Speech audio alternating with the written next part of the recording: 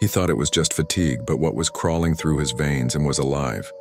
After a volunteer trip to South America, 29-year-old Daniel started feeling drained, feverish, and restless at night. Doctors ran every test imaginable: malaria, dengue, even parasites. But the blood smear revealed something no one had ever seen before. Two organisms, one that fed like malaria, and one that moved like Trypanosoma, the parasite behind sleeping sickness. They weren't fighting each other, they were cooperating. Every night his temperature spiked as the parasites synchronized in his bloodstream, feeding together, multiplying faster than anything doctors had ever recorded. His blood turned acidic, his heart rate collapsed, and his body went into shock, as if it were rejecting its own pulse. The hybrid was self-sustaining, a living machine, switching hosts, learning, adapting.